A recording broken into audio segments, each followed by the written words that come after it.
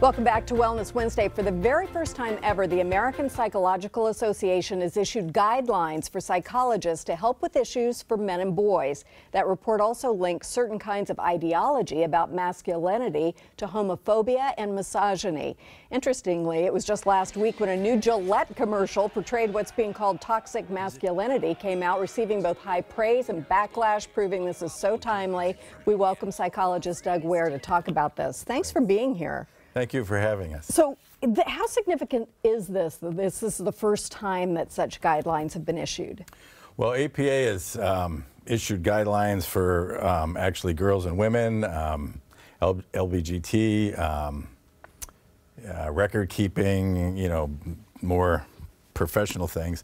But it's significant in that this is the first time, as you mentioned, that it was done for men and boys, and it's 40 years of research. It was a 13-year process, and wow. It's resulted in this 30-page dense document with hundreds of references. But the goal is to help psychologists help men and work with some of the issues and situations and stresses that they have to deal with. I'm going to assume that this document is not meant for me, the consumer, and so I'm going to ask you to run down some of the things that are in there.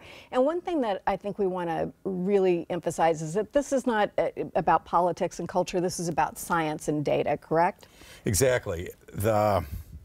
It got funded in 2007, so this was nothing to do with right now current events, and yet it's very relevant to current events, I guess. So it's been a long process.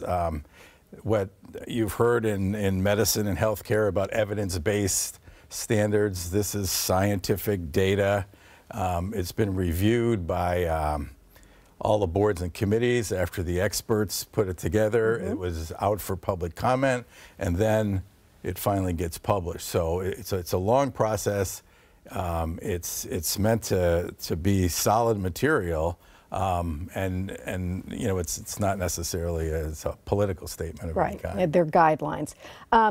What do we take from this? What are kind of the headlines of what the data has produced? Well, first of all, as guidelines, they're not standards in psychology and a lot of the healthcare professions. There are standards which you must follow. Guidelines are like recommendations, good advice, and we're not bound by that. Our clinical judgment, the situation that we're dealing with a client is what is the final determinant of what we do. So what they found is basically that in the research, they use the word traditional masculinity, and some people mix it up with traditional values, and it's not about the values. Traditional masculinity in this academic research is about the tendencies and values of men to be violent, and of course most men are not violent, to be controlling, dominant, and to extremely restrict emotions.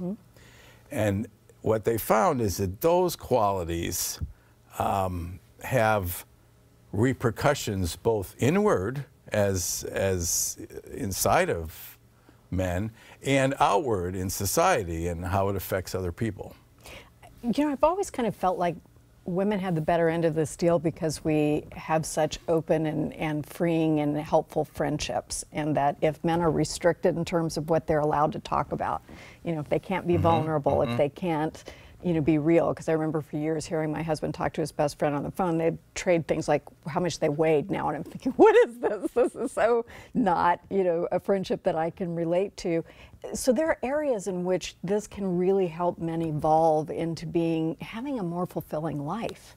Absolutely, and as you said, vulnerability is one of the words that doesn't work with men. You're in terms of this traditional concept of masculinity. You need to be tough.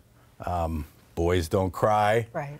and you don't go there with these feelings. So or even have a vocabulary for your feelings. Right. It's hard to describe them. So if something doesn't feel okay inside, you think something's wrong because that's not how a man is. And then you look around and other men aren't showing any vulnerability because you don't talk about it. And then you think you're the only one to experience that. You're the only one, you're alone. You think something's wrong with you. You think you're weak, which is another no-no. Right. And that leads to a lot of problems. Men, in terms of depression, seem to have a lower rate than women, but it doesn't show up because men play it out in substance abuse and risk-taking behavior and other things. And not self-report it. Right, and so the data looks, but when you switch to suicide, which is often a result of depression, men commit suicide 3.5 times more often than women. That breaks my heart.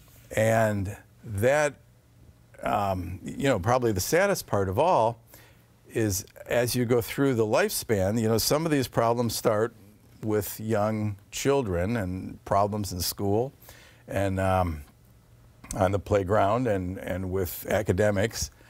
But it goes through the lifespan, and by the time you're retiring, you're facing issues like, what do I do now? Your whole life is about your work.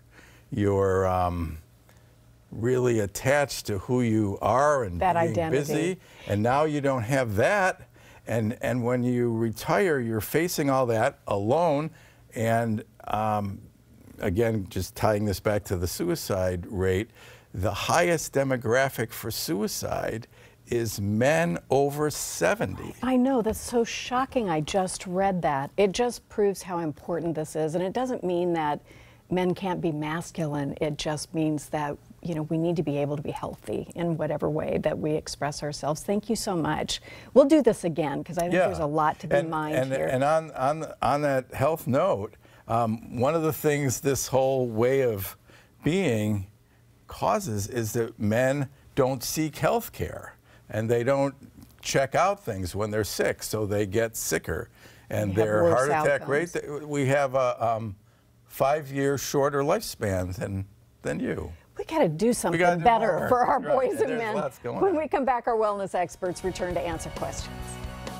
That just makes me so sad.